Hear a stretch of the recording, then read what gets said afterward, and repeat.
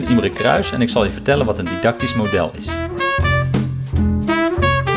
Dit model benoemt zo ongeveer alle ingrediënten van een goede les en het beschrijft hoe deze verschillende onderdelen zich tot elkaar verhouden. Het model didactische analyse is bedacht door de Groningse onderwijskundige Leon van Gelder en het stamt uit 1971. Het kent dus hetzelfde geboortejaar als het provinciehuis van Noord-Brabant en het liedje Waarheen Waarvoor van Mieke Telkamp. Maar het is nog steeds erg actueel.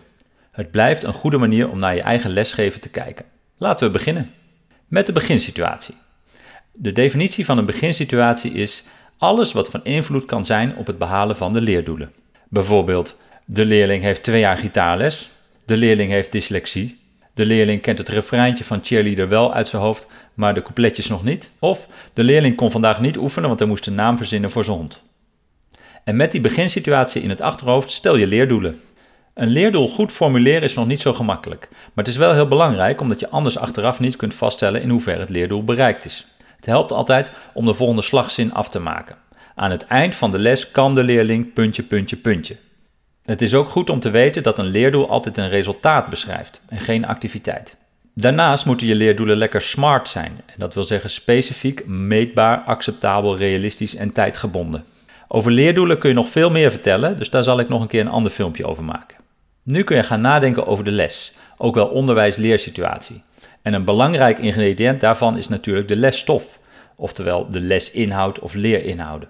Eigenlijk het antwoord op de Theo en Thea-vraag, waar gaat het eigenlijk over? En dat kan natuurlijk van alles zijn.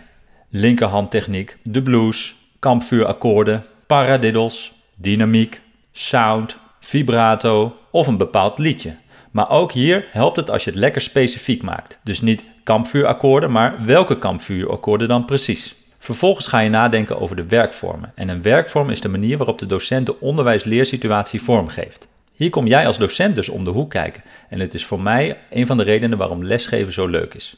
Kies je er bijvoorbeeld voor om iets uit te leggen, om iets voor te spelen of om de leerling zelf op eigen houtje iets uit te laten zoeken? Welke werkvorm is het meest effectief en welke is het leukst? Dat zijn belangrijke vragen. Dan is er nog iets wat Van Gelder noemt de leerlingactiviteit. Wat moet de leerling doen om het lesdoel te behalen? De leerlingactiviteit volgt meestal uit de werkvorm. Kies jij voor de werkvorm uitleggen, dan is de leerlingactiviteit luisteren. Het laatste onderdeel van de les zijn de hulpmiddelen. Ik denk bij dat woord altijd aan rollators en krukken, maar bedoeld wordt bladmuziek, een instrument of een geluidsinstallatie.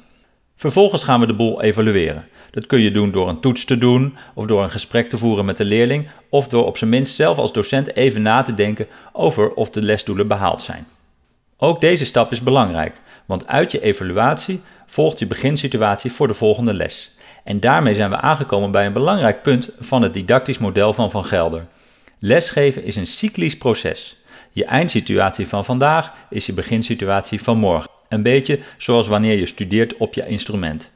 Of zoals good old John Engels het zegt, de shit begint elke dag opnieuw. Ten slotte nog de opmerking dat alle onderdelen uit het didactisch model op elkaar van invloed zijn. Verandert de beginsituatie, dan veranderen ook de lesdoelen. Verandert de lesinhoud, dan veranderen misschien ook de werkvormen.